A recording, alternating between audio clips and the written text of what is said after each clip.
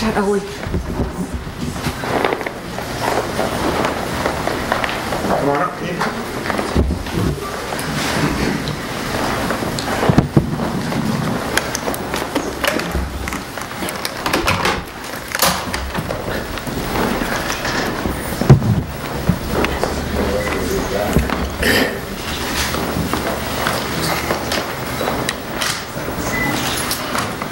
Hey, thank you all for joining us, and I'm happy to have with me Attorney General Bill Sorrell, my Commissioner Susan Dunnigan, and my Secretary Pat Moore. Thanks so much for coming. We're here today to discuss two coordinated actions that have been filed by the state of Vermont and the U.S. Securities and Exchange Commission concerning the EB-5 projects in the Northeast Kingdom run by Quiros and Bill Stenger. The SEC has filed an action in federal court in Miami, which freezes the assets of Mr. Quiros, who is a resident of the state of Florida. The federal court has also granted the SEC request to appoint a receiver to manage these projects while the litigation is pending. The state has filed a complaint in Washington County Superior Court that raises allegations very similar to the SEC's. The state filing is a result of over a year's work by the Department of Financial Regulation, which has worked very closely with the Vermont Attorney General's Office and the SEC. And I want to thank profusely the good work of the Department of Financial Regulation, my Commissioner, as well as the great work of the Attorney General's Office. The complaint alleges that starting in 2008, over $200 million of an investor funds intended for EB-5 development projects in the Northeast Kingdom were misused, and that Mr. Quiros misappropriated an additional $50 million of investor funds for his own personal enrichment, including over $20 million to purchase J. and Q. Burke resorts, over $2 million to purchase an apartment at Trump Place in New York City, as well as millions of dollars to pay for personal taxes and other personal expenses. The fraud allegedly began on day one, when millions of investor funds intended for EB-5 projects at JP, the Tram House Lodge, and the J Hotel and Pump House were used instead to purchase J Peak Mountain way back in 2008. For many years, dating back into the late 1990s, the oversight and promotion of the EB-5 Regional Center in Vermont was hosted at the Agency of Commerce and Community Development. That is the system that was in place when I became governor. As EB-5 projects in Vermont grew and became more popular, more expansive, and more complex, I realized that we needed a better system that didn't ask one state entity to simultaneously promote and oversee the EB-5 programs. So in September of 2014, I asked the Agency of Community Development and the Department of Federal Regulation to develop a partnership to strengthen Vermont's oversight. In December of 2014, that relationship was formalized, bringing DFR's financial and securities expertise to the oversight of the EB-5 projects statewide. Shortly thereafter, DFR began their work reviewing the projects in the Northeast Kingdom. Over the course of more than a year of diligent work, they carefully tracked the alleged misappropriations and misuse of investor funds that we're here to talk about today. That alleged fraudulent activity began in 2008, 3 years before I became governor. I'm grateful to Commissioner Dunnigan and to the team at DFR for so effectively implementing this improved oversight system and for their extensive investigative work.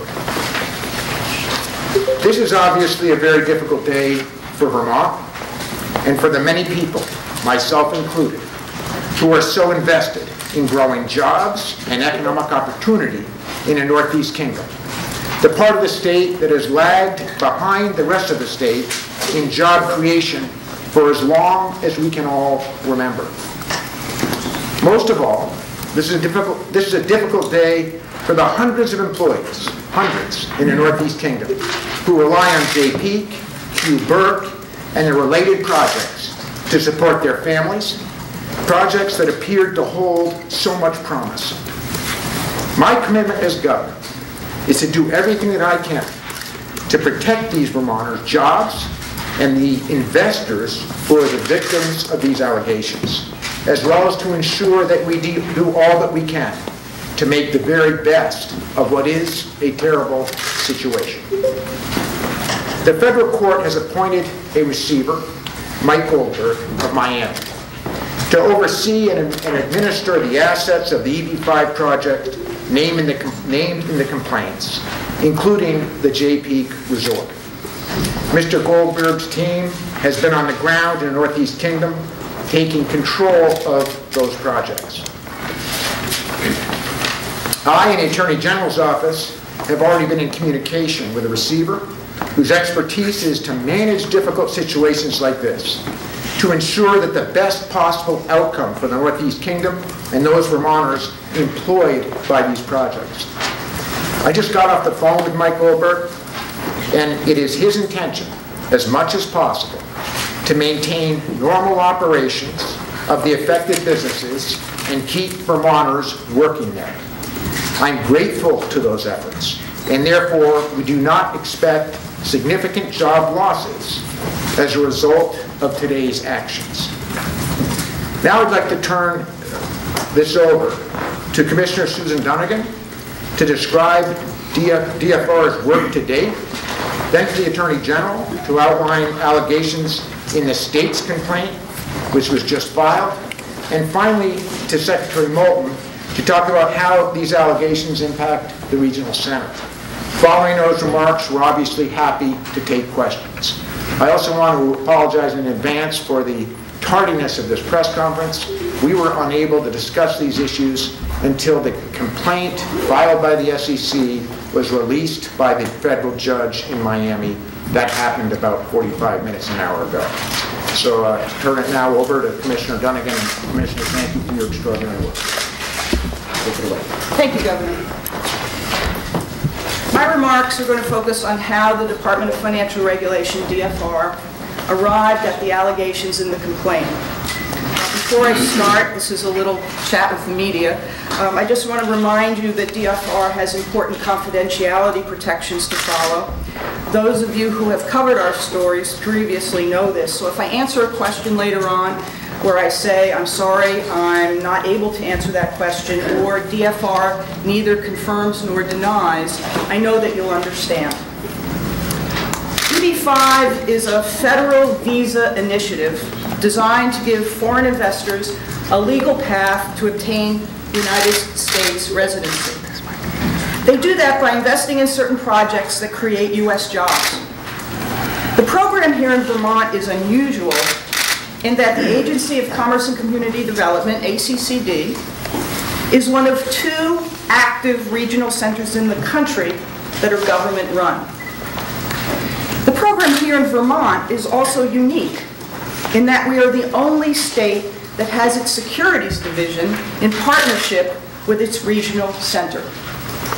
So with ACCD and DFR on the job, Vermont investors can be confident that there is a rigorous review of EB-5 projects. We now apply more scrutiny to EB-5 projects than any other center in the country. But why is DFR involved? Well, to participate in an EB-5 program, a foreign national invests money in a project. The investments we're talking about today under the J umbrella are in the form of limited partnerships. Limited partnership interests are securities, and DFR is the chief regulator of the state's securities laws.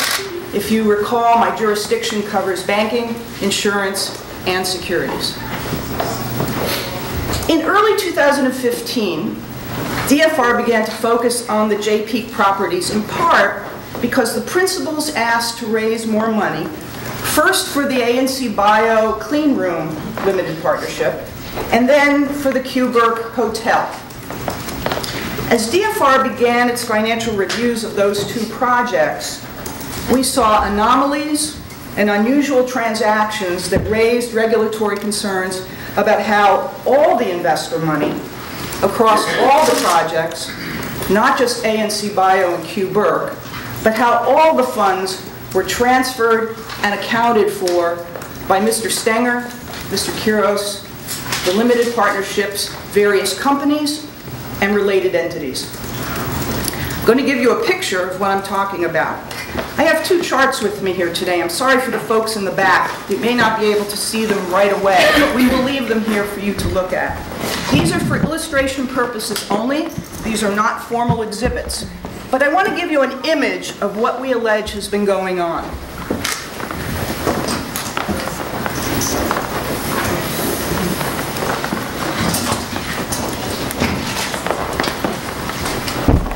I'm going to try not to be in your way, but we're going low tech here today. This chart is what I call anticipated flow of J-Peak EB-5 investor funds. This is what DFR expected to see in its financial review when it started to look at the flow of funds. It's a fairly straightforward picture. Money comes into a project, it goes out of a project, and each project is distinct. So we have 8 projects: Phase 1, Phase 2, Penthouse, Golf and Mountain, The Lodge, Stateside, ANC Bio, and Q-Burke. When an EB-5 investor sends their money, it should go right into an escrow account, and it's kept there until certain conditions are met, when the money is then released into an operating account. That operating account is then used to pay the expenses of the project, develop the property, and finish the project. Each one of the projects is to be discrete, as you see, and that the flow is easy to follow. Okay? However, as DFR pulled the pieces of the financial puzzle together, we saw something very different. Instead of what you just saw in the first chart,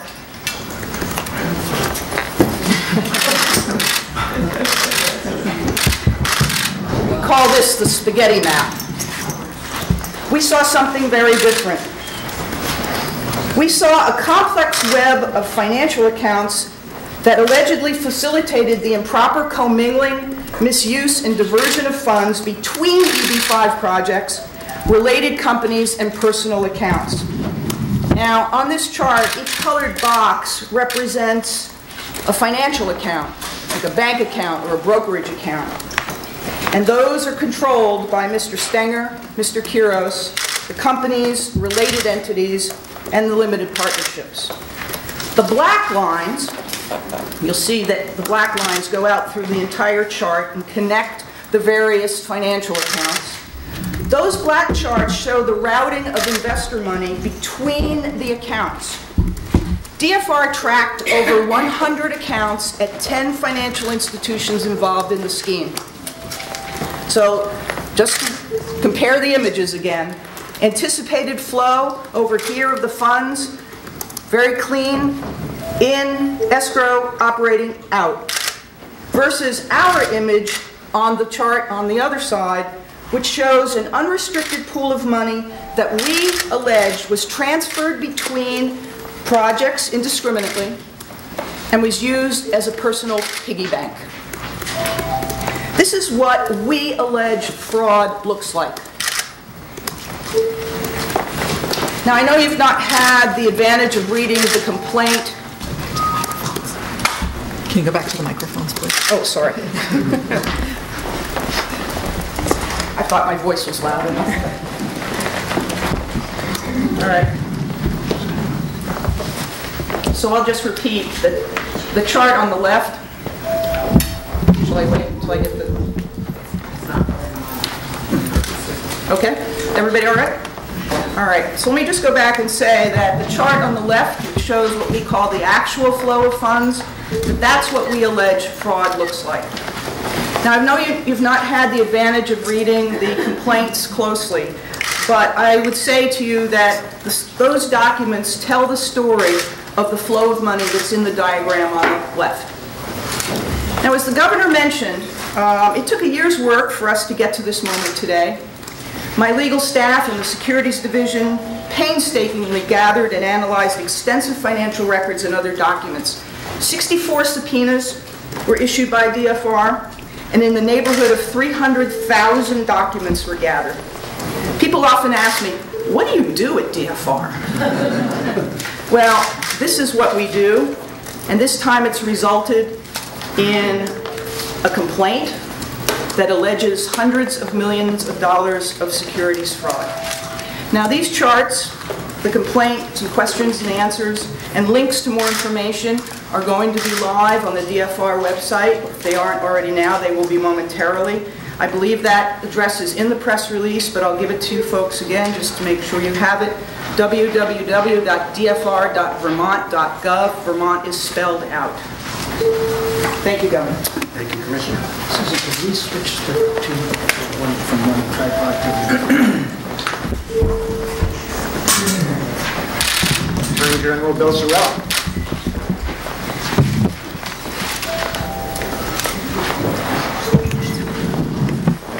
Thank you, Governor. After having received approval from the Securities and Exchange Commission in Washington, D.C. Late last week, on Tuesday morning, SEC enforcement attorneys filed an approximately 80-page complaint in federal court in Miami against Ariel Quiros, Bill Stenger, J-Peak Inc., Q Resorts Inc., those being the owners of the two ski resorts, and all of the J-Peak-related EB-5 projects in the Northeast Kingdom, with the exception of the Q-Burt Hotel and Conference Center project. The complaint alleges civil as opposed to criminal violations of federal securities laws. The federal government asked for and obtained authority to freeze various of Mr. Quiros' personal assets, and a receiver was appointed to take control of the J-Peak and Burke Mountain resorts, all of the defendant EB-5 projects, and certain related entities. Mr. Stenger and Mr. Quiros, pursuant to the federal court order, are prohibited from involvement in any EB-5 project.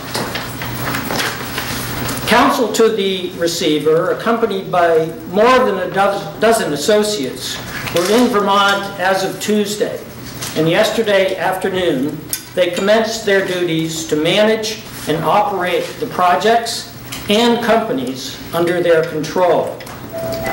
The SEC case was filed under seal, meaning it was filed in secret, without notice to the defendants. Earlier today, as the governor said about 45 minutes ago or an hour ago, we received notice that the federal court lifted the seal.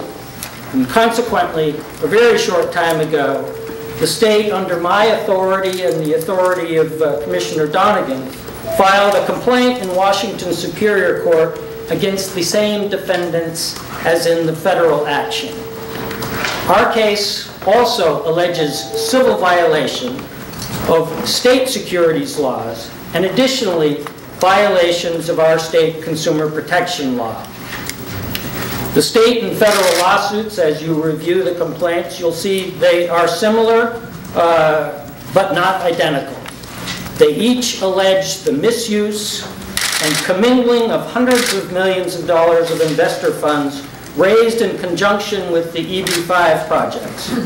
Further, they allege that Ariel Quiros unlawfully converted to his own use approximately $50 million of investor funds.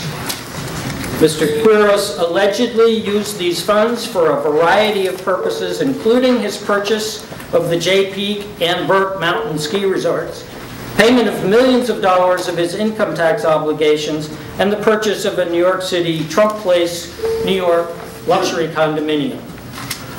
The defendants, if found liable, will face no jail time. They could, however, face substantial financial penalties, restrictions on their future business activities, and forfeiture of ill-gotten gains.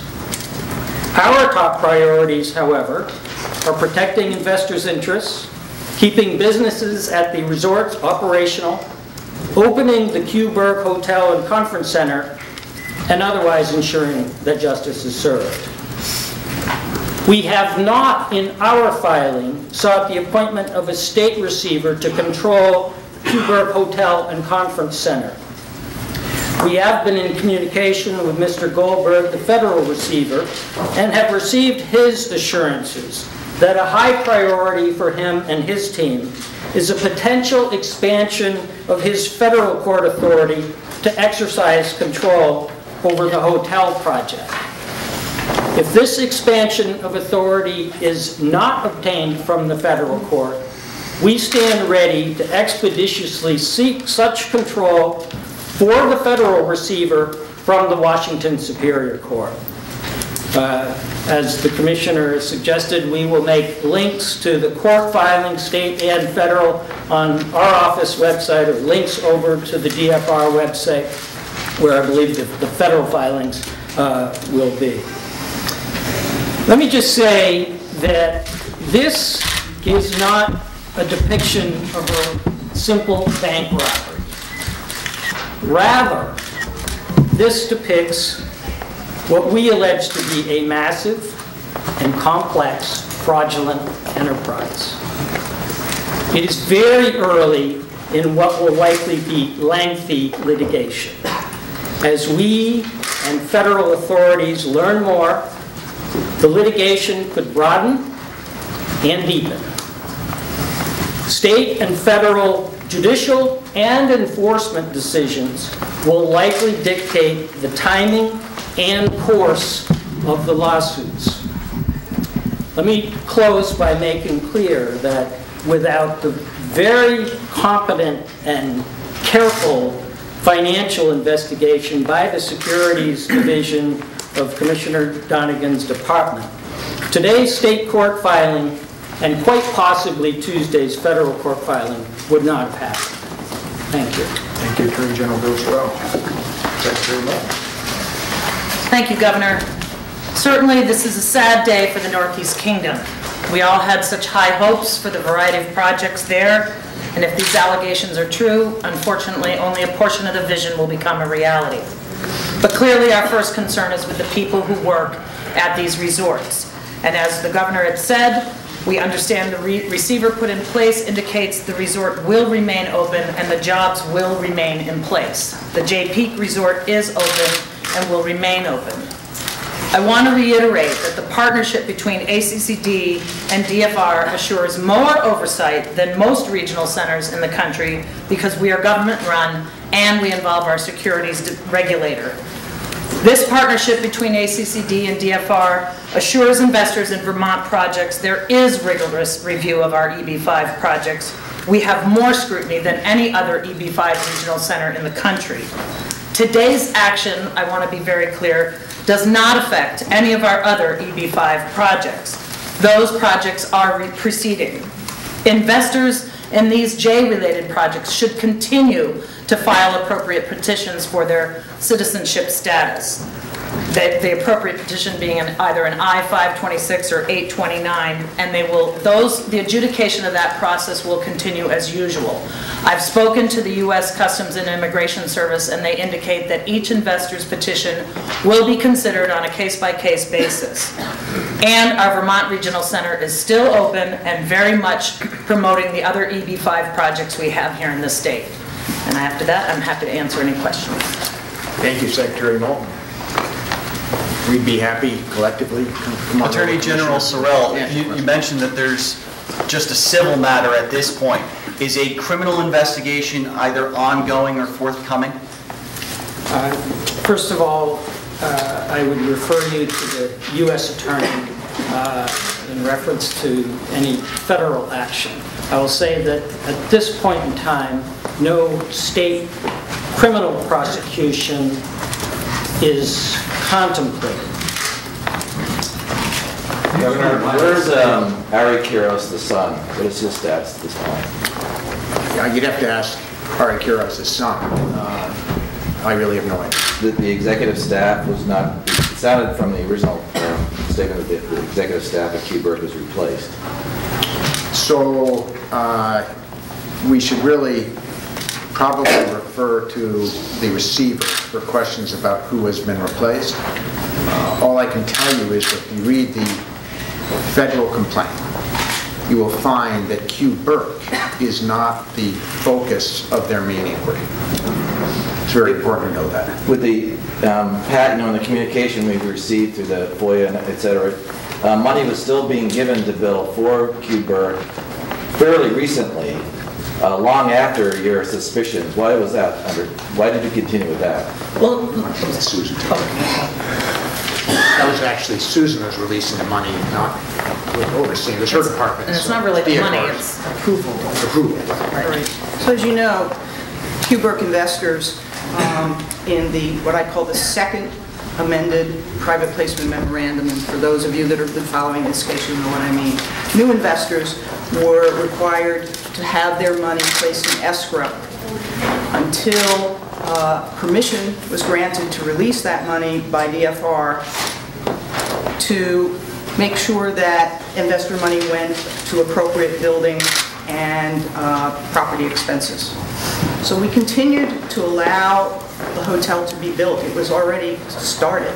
And that was one of the things that was important to us when we at DFR saw, when we came on the job, that the Q Burke Hotel had already started. And so for an asset preservation, which is very important for investors, because that ultimately creates jobs, which is the point of this, we wanted to make sure that that asset was developed appropriately.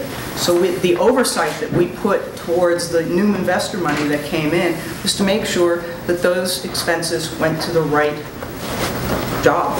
And so we allowed there to be, after great scrutiny, and we have experts that were helping us to make sure that the money went to the right part of the project, we allowed investor money to be released on a sort of monthly basis or so. You've been following this. You saw that we allowed certain building materials to be purchased, the labor, certain permits to be paid for, so that we could get here today where we have actually an asset for a receiver to take over. There's also a lien on that asset right now, which is, that lien is going to come to court if it's not fulfilled, so there's still some money to pay to the general contractor. Well, you know what, this is going to all go out in the legal system at this point, and I think that we're going to have to let the legal system work its way. What happens to the investors? How do they get their money back? Are they going to get their green cards and permanent residency? Well, as the commissioner said, we have to let the legal process play out, but USCIS is very clear that investors should continue to file petitions, and they will continue to adjudicate as their reference to those petitions. It's way too early to know how any funding or money refunds might occur, but investors are encouraged to continue to file the appropriate petitions, and each will be considered case by case, so we won't know until all those adjudications have occurred. This has been going on for 8 years. Why did it take the state so long to figure out what was going on? You know, I think it's important to remember that the EB-5 program is pretty new, and it's not something that's been around for decades.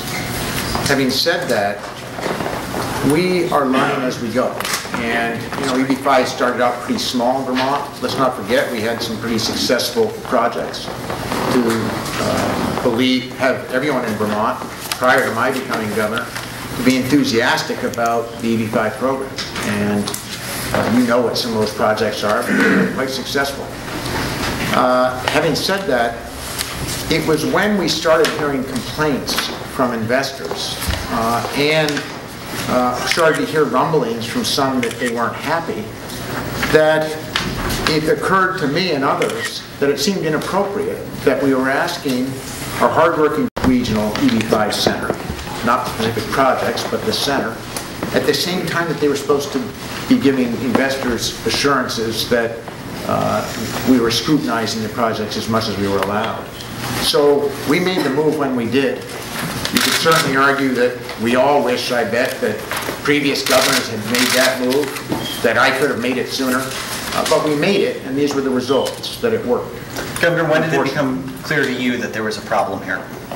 So I started here, I should say that when DFR was really able to look into the projects at a level, I want to be clear, that we had never been able to look at projects before. Don't forget, DFR has powers that ACC does not have. So as Commissioner Dunnigan and her team started digging in and asking for information, and they were having difficulty getting that information, I started hearing, hey, they're asking questions about how money's flowing, what's happening, and they're not getting cooperation.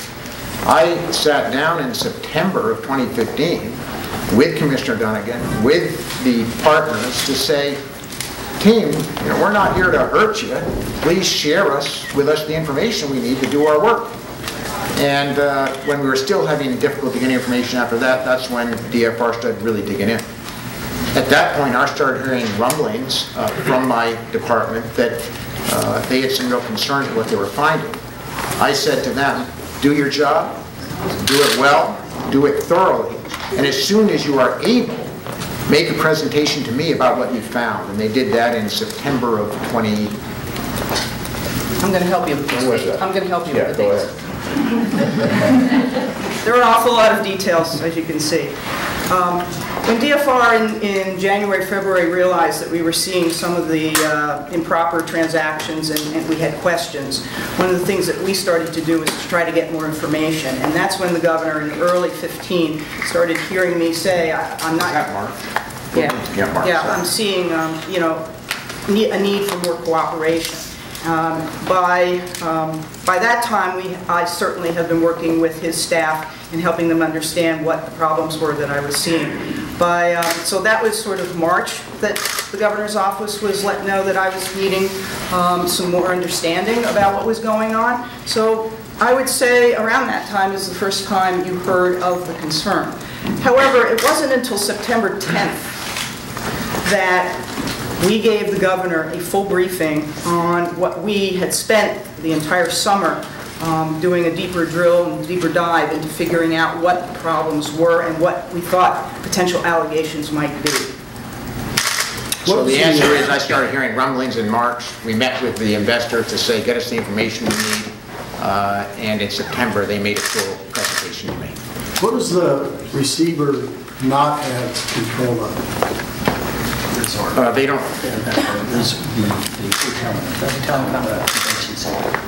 Right now. Go ahead. The receiver has control over all of the defendants, and if you look at the front page of the federal complaint, some related entities that would appear on this document or this depiction. But all of the EB-5, JP, Northeast Kingdom, EB-5 projects, with the exception of the Burke Hotel and Convention Center. But as I indicated in my remarks, we have been in touch with the receiver. He has assured us it's a priority for him as he goes about his duties to see whether it's appropriate for him to ask the federal court to also give him control over that EB-5 project. And if that federal court authority for the receiver over that project is not readily forthcoming, we will file in Washington Superior Court up the street asking that a receiver be appointed over the resort and conference center. Do you know why it was exempted?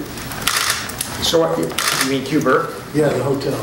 I think it's important to note that Q Burke was the only ongoing project that was involved in DFR's investigation. So it was a little different than the other projects, which either had primarily happened or were about to happen.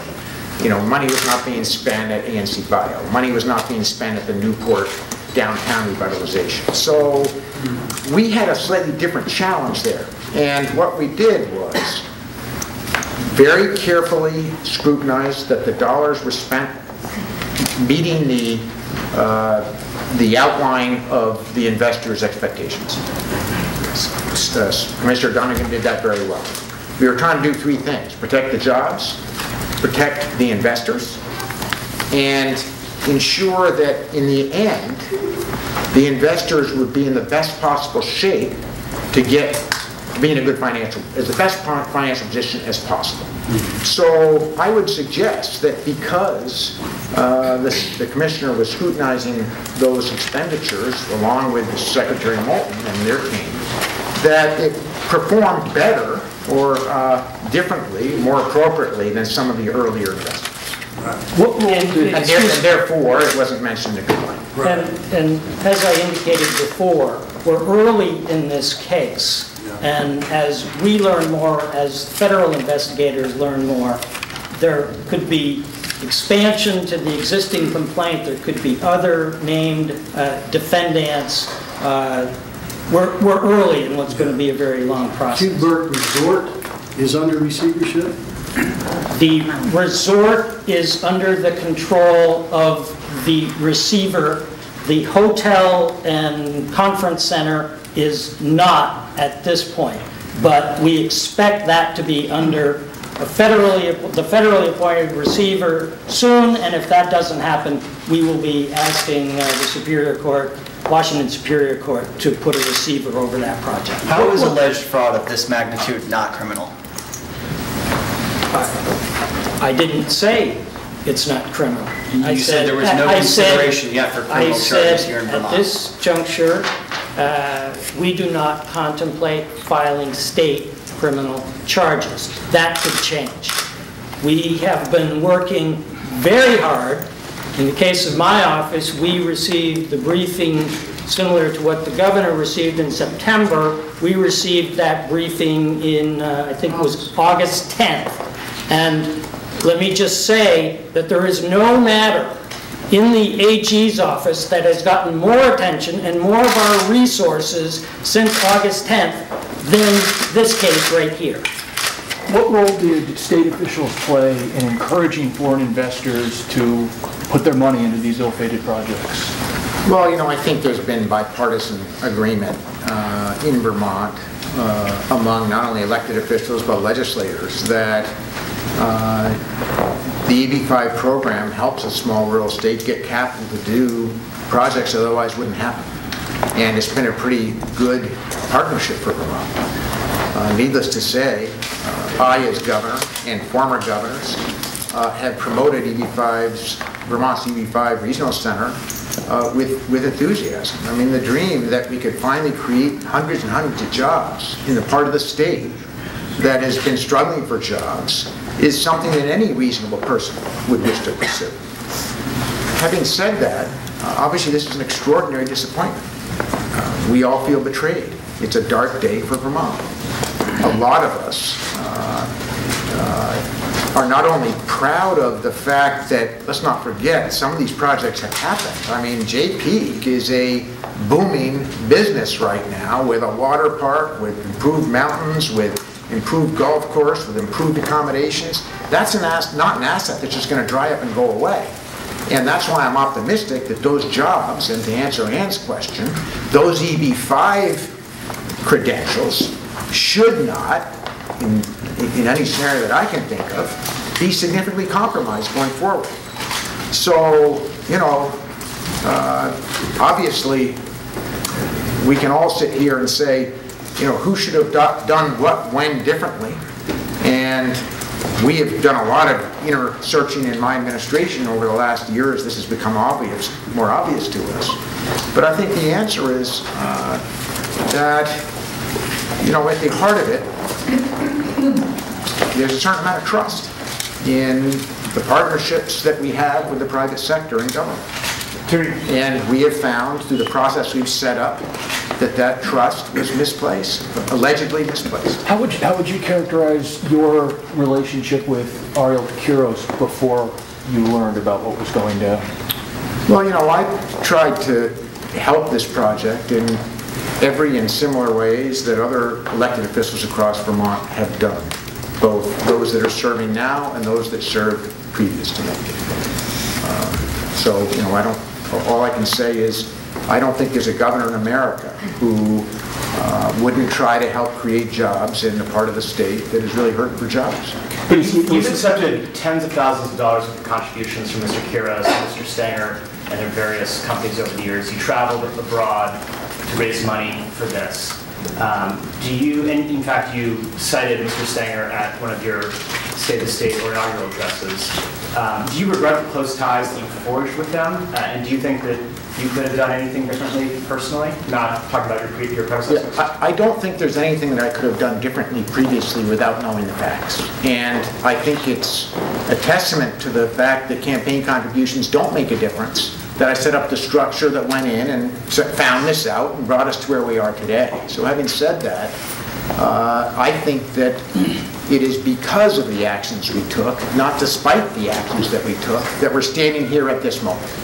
And that is not discoveries that other governors made while the programs were running in Vermont. Having said that, of course I regret it. I think all of us have tremendous regret that we're standing here today in a program that had so much promise. And having to outline these allegations, it's a really bad day for Vermont. But should you have changed that structure earlier in your administration? That structural change was not made for at least 4 years, if I'm not mistaken, into your administration. You know, Paul, you can quarterback this one all you want. All I can tell you is there had been no complaints about projects, EB-5 generally across the state, that I can recall from any investors to any governor, me or prior ones, until the complaints that we started hearing about. As soon as we saw those complaints, I looked at the structure with my team and said, you know, we could probably do this a lot better. Talked to DFR, they said, yeah, we have the power to actually go in and see what's going on financially in these projects. That's what we did, and I think that's why we're here today. Did you have personal relationships with these guys? Well, only, just so you know, Mr. Quiros wasn't on the trip to Asia that I went on to promote the EB-5 program. But did you hang out with him socially outside of that universe? I don't hang out socially with any of the EB-5 principals, no. Governor, even if this alleged Ponzi-like fraud is proven, is Vermont still a beneficiary, given that we do have assets that are here? So does Vermont benefit whether this is fraud or not? I think that it would be remiss for us not to recognize that with all the tragedy and unhappiness and disappointment that we're talking about today, that JP has succeeded in building out infrastructure that's made it a stronger business, that's created jobs and economic opportunity for Vermonters. And you know, that's the reason that Governor Douglas traveled to Asia and went went to the ANC bio plant in South Korea at that time and signed an MOU to bring an ANC here. That's why I went to Asia, to try and promote Vermont's EB-5 Regional Center. It's been an extraordinary story across Vermont. I guess the heart of my question is, would the Northeast Kingdom be in worse economic conditions if we had recognized the alleged fraud earlier? Oh, I have not contemplated that question, so it's a tough one to answer. Bill Stenger was... I don't know if we'd ever know the answer to that one, truthfully. Overseas as recently as 2 weeks ago trying to convince people to give him money for these projects. Why was that allowed to happen, given the knowledge of what was happening with those funds? One of the reasons why the state agreed to hold off filing our complaint until the federal court had filed and its complaint was unsealed was that the federal government is much more facile than state government in freezing tens of millions of dollars of assets in many different financial institutions and other locations. And so it was the better course for us to protect investors and protect the integrity of the case to allow the federal government to go forward. So it was their timing that really dictated this. And When they told us they were finally ready to go to the SEC, to the commission in DC last week, we've known that for a few weeks, and what has been a race became warp speed just within the last few weeks. So was the idea you didn't want to tip him off to what you were onto? I mean, you got this guy's about to be indicted on these crazy fraud charges, and there he is making his pitch to investors in South Africa saying, give me a $500,000. We have the protections through the agreements that any funds raised, whether for the Quiros resort, the commissioner has control over that, and similarly we have control over the ANC bio funds. So we have not been worried that this kind of enterprise was continuing. Rather, in the more recent past, for both the Quiros project and for ANC bio, in the most recent past, it looks much more like this than this. So we've had that degree of assurance. Has it been frustrating? Would we like to have moved more quickly? Yes, but again, a tremendous amount of work has gone in on both the part of state and federal officials to get to today. And is the idea that these projects are going to remain EB-5 eligible, and that there's just going to be a new person taking over ownership, and they're going to continue to try to get the money they need to bring them to fruition? I think that it's difficult to lump them all together, and the answer is we do not know the answer to those questions. But I think you can assume that ANC Bio and the downtown Newport project, the projects that have never gotten off the ground, will not happen. But you have a demolished block. Let me just finish. Sorry. Will not happen. Having said that, one of the hopes for all of us as we watched, as we were doing the investigation, and the one project that was undergoing construction was actually going forward, which was Quiros. It helps the investors in that project to get to the point where it can open, obviously. So each project is different, and each one has a different future. And is it fair to say that state officials encouraged foreign investors to invest in these projects? I think it's fair to say that state officials, governors, all of us have promoted Vermont's EB-5 regional center with as much enthusiasm as we can, because we believe that the scrutiny that we bring to these projects gives a higher level of confidence that we might find something is wrong if it's wrong than in the states where there is no state involvement. And the state has required that there be amended placement memoranda.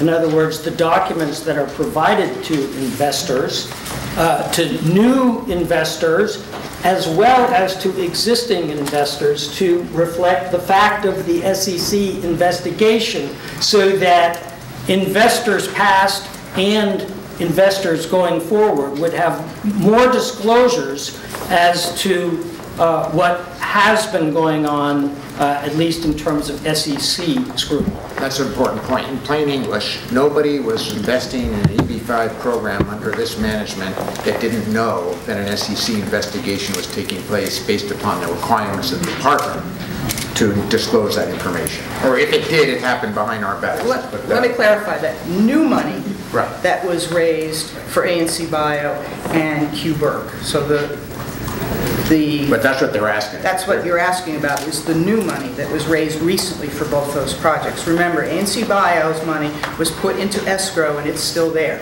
Because that project, the recent ANC Bio money was put into escrow, that's still there.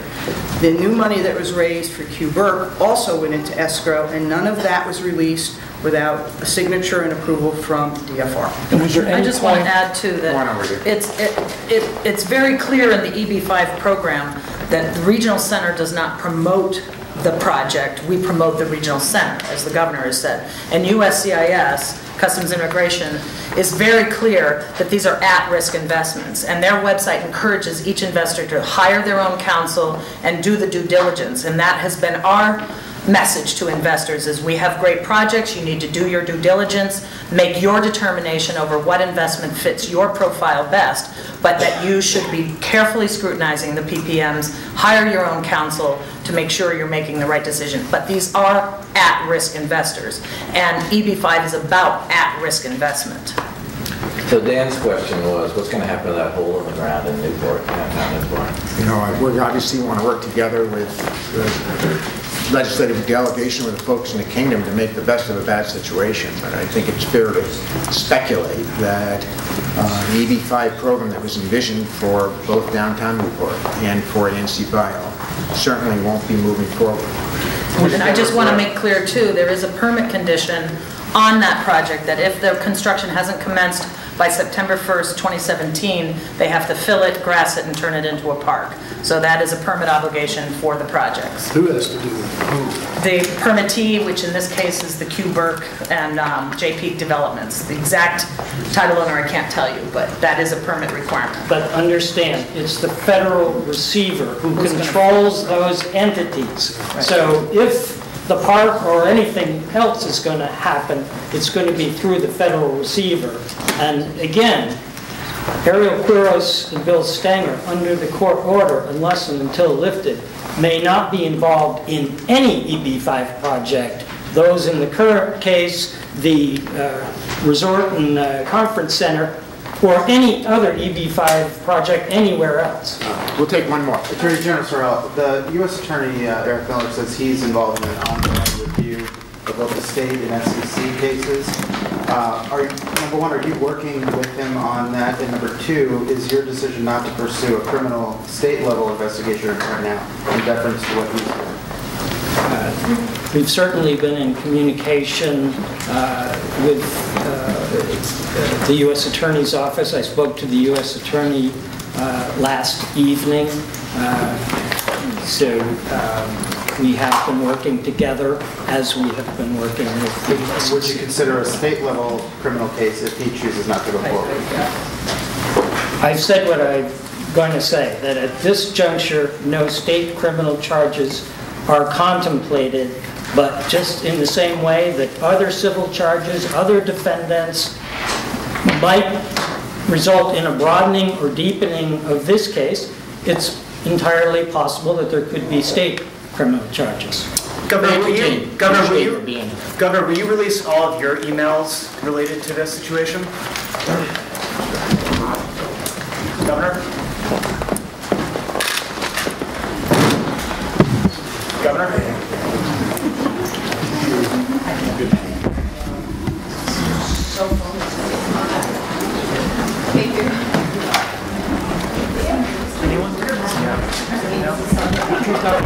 Question, Paul.